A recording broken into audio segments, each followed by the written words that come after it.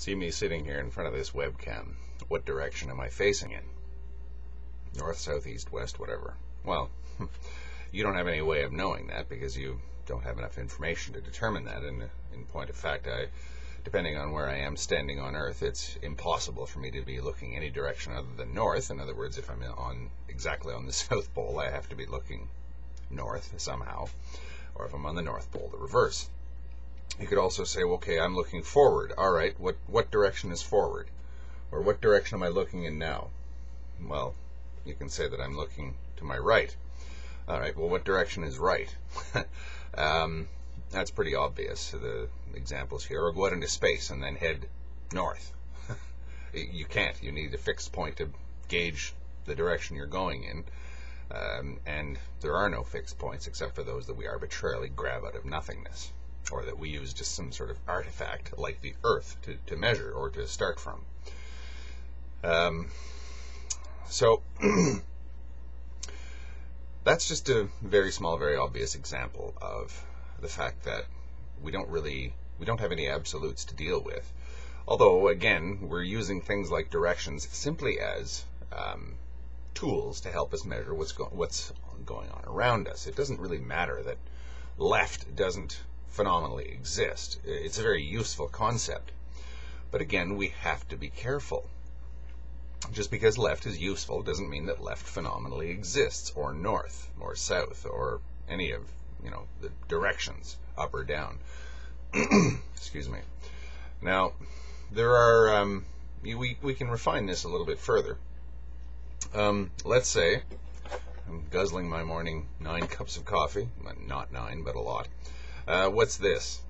It's a spoon. Okay, well, says who? All right, show this to a Klull from Arcturus, this planet somewhere else, and another star, and he won't know what it is because his physiology is presumably completely different from ours, so he hasn't got a clue. I studied some archaeology in university, and of course what a Klull would probably say was, well, this probably has some sort of religious significance, which is inevitably the title that you put on something, or the judgment that you place on something. When you don't know what it is, you can't identify it, it probably had religious significance. Now, refine it a step further. Is this a good or a bad thing? Well, it's a good thing if you're going to use it to put food into your gizzard, but it's a bad thing if you're, I don't know, a recovering heroin addict, and this brings up nasty associations of, I don't know, Bunsen burners or candles and little bits of bubbling powder in it. It also brings up bad associations if you, like me, had an Irish mother who had a habit of, whenever you decided to step out of line, of going smack on the head with it, which tended to make me angry more than actually hurting. It hurt a lot, but it made me angry. So, okay, this thing isn't really neutral because you can put value on it. You can say that it's good, bad, or whatever, whereas to Klull, it's, I don't know what it is. It's nothing. It's a lump of metal, and again, we can reduce that further and say it's just a pile of matter, energy, and empty space. That's the problem with value. Again, you need a fixed point to assess value from. You turn on Discovery Channel and watch one of those delightful shows about a predator having a buffet off a wildebeest or something like that.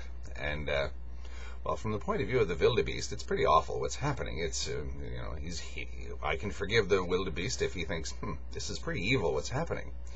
But take the, I don't know what, cheetah or whatever it is that's eating it, or the gang of hyenas, and to them, this is great. This is a buffet. This is what I do, me and my wife, every Sunday or every weekend when we trundle off to the local casino and have all you can eat.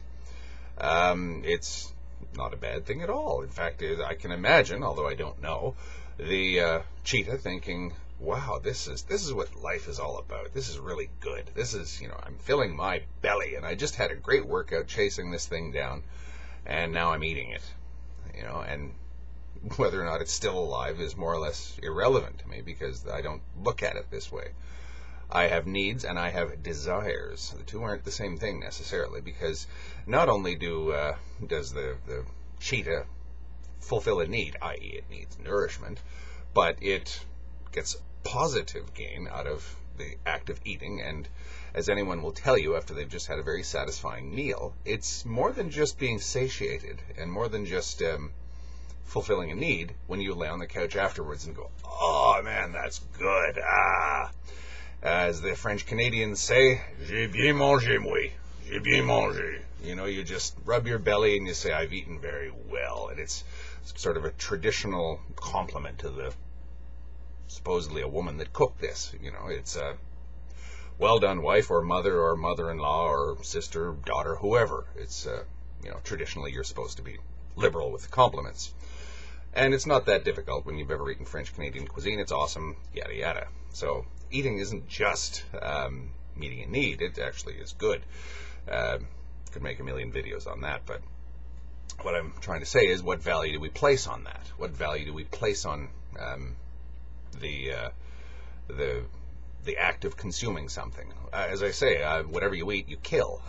As human beings, we have to eat plants, we have to eat animals, we have to eat all kinds of things, and in order for them to eat, we have to stop them from flourishing anymore.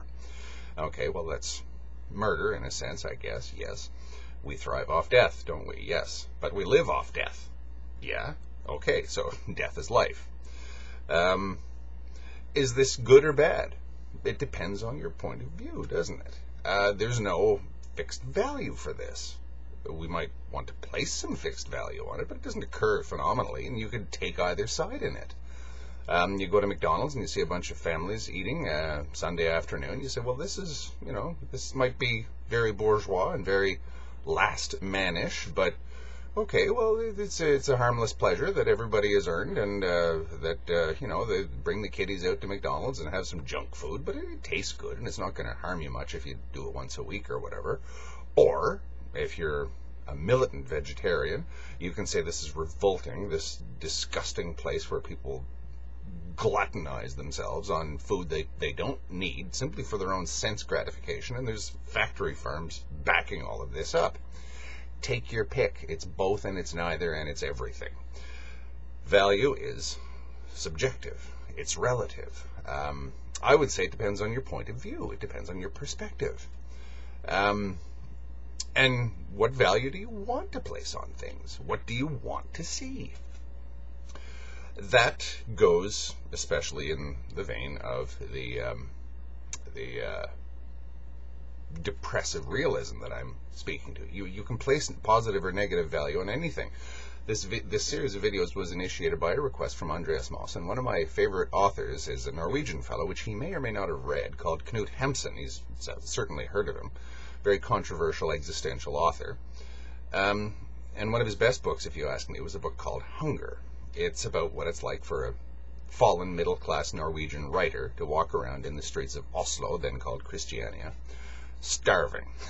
He didn't have enough money to fill his belly, and he's selling little bits of clothing to get enough money to stay alive, and he's far too proud to do anything, and he's not going to beg. He's stubborn, he's extremely independent, and he's kind of angry at the world. Well, he's really hungry. And what does a really hungry person need? Well, he needs food, of course. So he suddenly comes into enough money to buy himself a nice meal. So he goes into a restaurant, and what does he order? He orders a big pile of roast beef. Well, he hasn't eaten properly in months, and he hasn't eaten, in particular, in this instance, in about a week. So he stuffs the roast beef down his gullet, and he understands what he's doing is reckless.